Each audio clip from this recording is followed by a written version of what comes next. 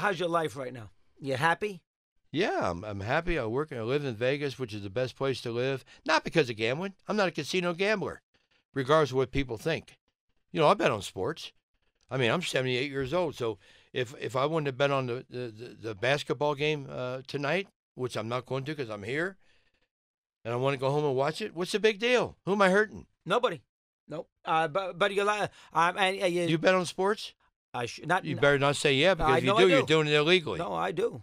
I'm not gonna lie. I'll be honest with you. I can't lie. My wife. How many people listen to me talk right now bet on the Super Bowl? Oh, Thank you. Thank you. 100%. Do you think you ever get your day at the Hall of Fame? No.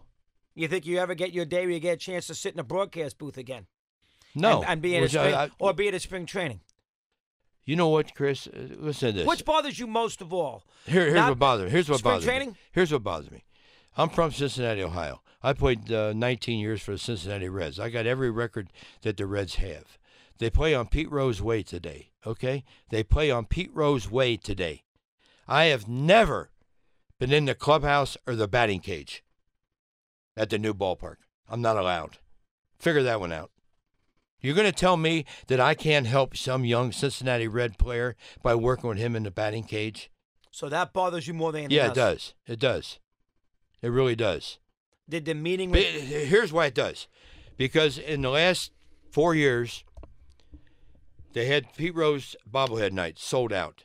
They had Pete Rose Hall of Fame, sold out. They had Pete Rose number retirement, sold out. They had Pete Rose's jersey retirement, sold out. So when they needed me to sell the stadium out 4 times. Oh, they need you at the All-Star game. When they need you then. Sold out. I'm allowed on the field. Other than that, I'm not. I even had to pay to watch my son play with the Cincinnati Reds. I wasn't allowed to go on the pass list. What am I, John Dillinger here? They put you on the pass. I'm the best ambassador baseball has today. Okay? Because I'm the only guy, to my knowledge, maybe I'm wrong, I'm the only former baseball player that's in the public 4.5 hours a day, 20 days a month, talking positive about the game of baseball.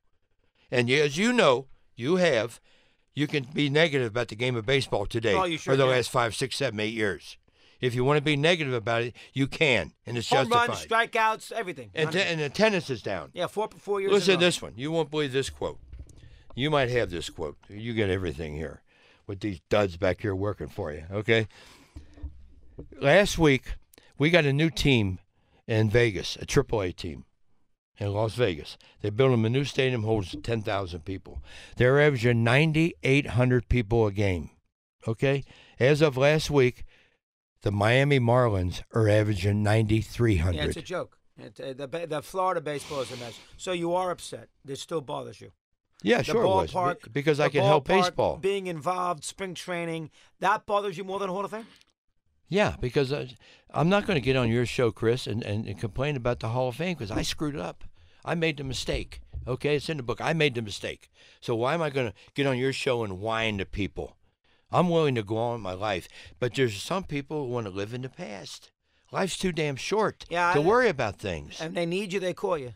They need me, they call me. Yeah. But now they're out of need. With me, Bench, Morgan, and Perez. We all had our numbers retired. We all got in the Reds Hall of Fame. We all got statues, and we all had our jerseys retired. So the only thing we got left is an anniversary. But Perez, Morgan, and Bench can go to the ballpark, and you can't. Sure, they can go to Goodyear, Florida. They go in the clubhouse. They can go to Goodyear, Florida, and put the uniform on. Absolutely. And tutor the young second baseman, the young first baseman, and a young catcher. Spend a week in spring training. Yeah. And you can't do that. Right. And that bothers me. You know the sad thing about this situation, that, and I think you're on my side on this one, but I could go into a big league clubhouse today. Now, I got 4,256 hits. Okay, I played 24 years and hit over 300. I could start talking about hitting, and guys playing today wouldn't know what the hell I'm talking about. They would say, what? You're doing what? You're not dropping your elbow and getting that elevation where you can hit the ball in the air? They don't know how to hit today. Yeah, it's too much. You only struck out how many times? You only struck out that many times? Listen, You can get a base hit with a man on second and win games just like you can hit a home run and win a game. You sure can. Yeah. And you're going to win more games getting base hits with men on second and third.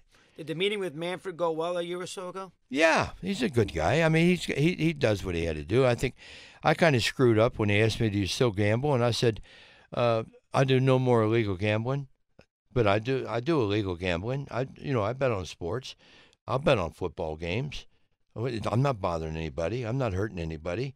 I'm not looking to bet on baseball games and getting information or here or there. I'm not like that. But he heard me out, and he just decided it wasn't time to do anything for me right now. So I'm at the point where I know I'm not going to make the Hall of Fame while I'm alive. But I got a son named Pete Rose, and he's got a son named Pete Rose. So I'll write a letter where one of those guys can read it 30, 40 years from now. Oh, really? You know what I mean? So there's always... You're going to write a letter so they have Yeah, I'm going to write a letter apologizing to everybody I need to apologize to. You have to understand, Chris, I come up 63. I played against Stan Musial, who was a great player. Okay, he went in the Hall of Fame 5 years after 63, which would be, 68 or 69? Yep. So I've been a part of everybody that's went in the Hall of Fame since 69, either playing with or against. So I know a little bit about what's going on with guys in the Hall of Fame. And if they think there's a bunch of altar boys up there, nuts. That's not the truth. Right, 100%. And it's just like the Hall of Fame. You mentioned it an hour ago. They have 15 of my artifacts in the Hall of Fame. Oh, that drives me crazy. They can have your artifacts in there, your hits, your cleats, everything, and they can't have you have a day. And I'll tell you, that's so hypocritical. I'll tell you, it was 15 years ago because she just passed away recently. Claire Stevens Ruth, Babe Ruth's daughter. Right. She was up in Cooperstown. I was signing autographs 3 blocks down from the Hall of Fame. She was 77. She walked 3 blocks down the Hall of Fame to say hi to me. Did she really? And tell me that her dad would have been proud of the way I played. And let me tell you something.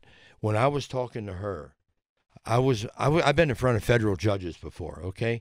I was more nervous talking to Babe Ruth's daughter than anybody else I've ever met in my life. And like I said, I met 7 presidents. Babe Ruth, I'm sitting there saying, this is Babe Ruth's daughter. She can't be. How can you be Babe Ruth's daughter? And she came to visit you. It was amazing to me. Yeah. It was amazing to me. Well, hopefully... It was one of my best days. Well, hopefully one of these days you'll have a couple moments and you deserve it.